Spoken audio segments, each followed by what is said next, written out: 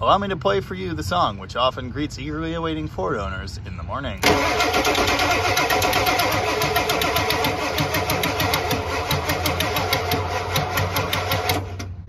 Don't do this. Seriously, don't do it.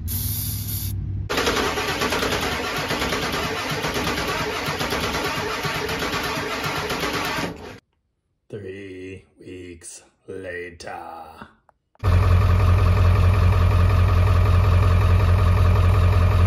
Yay!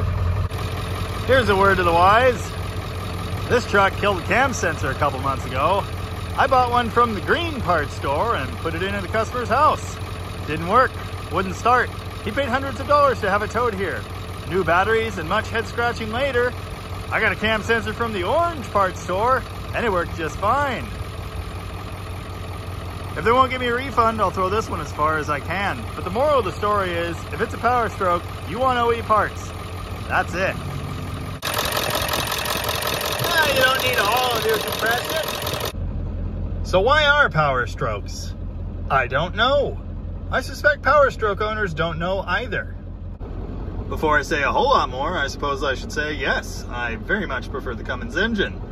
I do not necessarily hate Fords, I just strongly dislike them. I don't have a whole lot more to say about that than Rich DeBoss does, so you could go watch his video if you really want to know. But the fact of the matter is, the Powerstroke, even the 7.3, is more complex and ridiculous than most Cummins engines, and it can be a bear to diagnose and repair in some situations. I have absolutely nothing nice to say about 6 liters. Well, okay, once you dump 10 grand into them, you might have something kind of fast and loud and Chewbacca sounding, but other than that, they're just a ball of horrible. The 7.3 Powerstroke, on the other hand, does have redeeming qualities. For one thing, I routinely see these engines with well over 300,000 miles going strong, doing just fine, albeit with replacement injectors. Glow plugs will have been done several times by then, and other common failure parts. I said glow plugs, so I guess we'll start there. This truck needs them really badly. It barely started today, took several tries.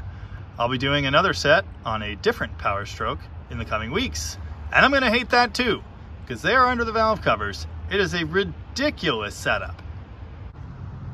The glow plugs and the injectors live together under the valve covers, and as you can see, the electrical for both goes through the valve cover gaskets. You can also see they tend to leak.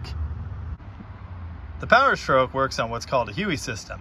Basically, the injector is triggered by an electric solenoid, but to actually fire diesel, it uses high pressure oil, pressurized down here in the HPOP. High pressure oil pump. It has to make a whole ton of pressure to even start, let alone run well. This system has a couple advantages, but it also has several disadvantages. Most of the problems on these engines stem from the high pressure oil system. They tend to leak, and the sensor that reads what that pressure is tends to just die for no reason, and then your truck won't start. To know when to fire the electronic solenoids, it uses a cam sensor. It's down there. Well, you can't see it. And it's a pain to replace. Ask me how I know. Actually, it's not that bad. You can do it from below, but that kind of sucks in the snow. The magical computer to control those fuel injectors lives over here, right where it can get rained on. Perfect. There are multiple issues which can cause low boost, including obviously a worn out turbo, but also a flapper valve back there for faster warm-ups. Occasionally they get unhooked or stuck shut and they no longer work. Also, these engines, at least in later years, I can't find one on this truck, use a back pressure sensor to detect how much boost the turbo is making. If this sensor does not work, generally because the line that goes to it is clogged solid with carbon, it's not going to make boost right. This engine is in a square body OBS truck hailing from the 90s. In this incarnation, the 7.3 has a mechanical lift pump. It also has not a whole bunch of power. You can also see here that it's not intercooled. There's just a pipe that connects the turbo right into the heads. In the Super Duty trucks of 1999 to 2003 or so, the 7.3 did make more power. They upped the voltage controlling the injectors, they added an intercooler, and also the injectors are multi-fire. This did improve things somewhat. They make much better power, but they're still not exactly fantastic. You can see here someone did the same belt boo-boo as on that Cummins the other day. That's not the truck's fault. The single biggest issue with the 7.3, that would be the electronics they screwed onto it. The cam sensor, the ICP sensor, or insane clown posse sensor, the IPR valve, the injection controller, the injectors themselves, all of those electronic components, and more, cause issues with these engines. Mechanically, they're very stout, but several of those issues can cause it to just not start in the morning, and that's kind of a problem.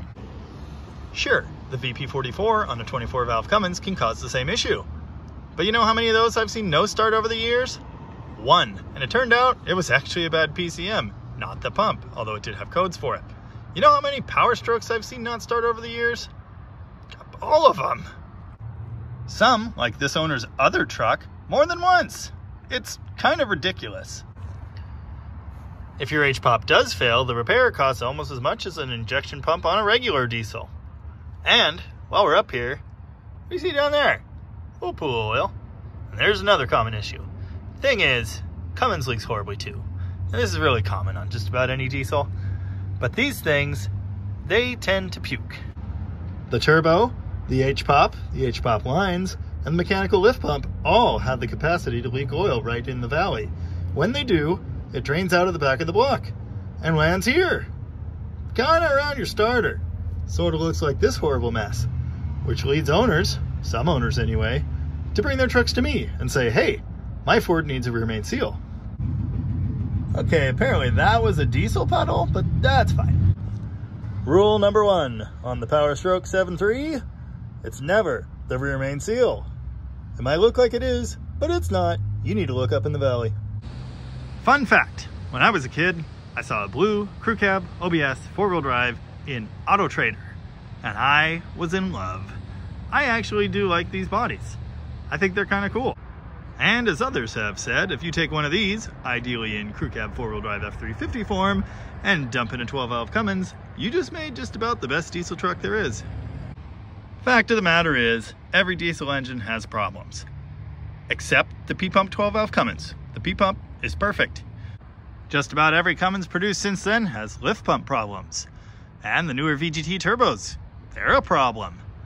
The Powerstroke has electronical problems. The Duramax has all kinds of exciting problems, although in spite of that, I think they're really good engines too. The advice I often have for people is, everything has problems. I don't care what you buy, but if you buy right, you get something with problems that are manageable, or even better, ignorable. Having said all that, I think these 7.3 Powerstroke trucks can be great work trucks. Just be prepared to pay someone like me to fix it when it strands you in your driveway.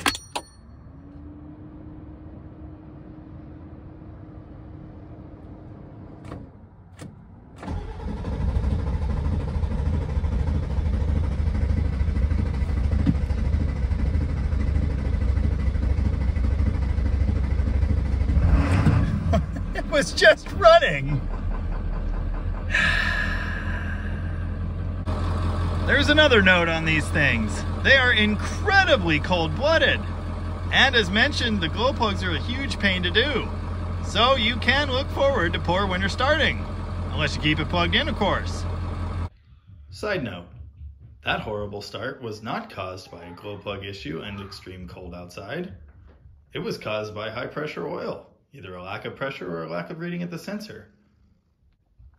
I did not disturb the high pressure oil system. Is that any better? I don't think so. If the magical electrical draw in my 2000 Cummins truck hasn't killed the batteries over a couple nights, it will start in this 40-45 degree weather if I forget to run the grid heaters. It won't be happy about it. It'll smoke a little bit, but it will start in a few seconds. These 7.3s, they don't do that. They crank forever. It is abysmal. Well, I think that's about all I wanted to say. If I have to think about Fords much more, I'm probably gonna have an aneurysm. Thanks for watching Dead Ford Garage. Okay, credit where it's due.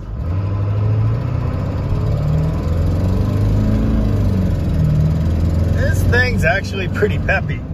Guess it's got 215 extremely angry llamas. But you can hear one other Powerstroke problem I forgot to mention. Perennially leaking turbo up pipes.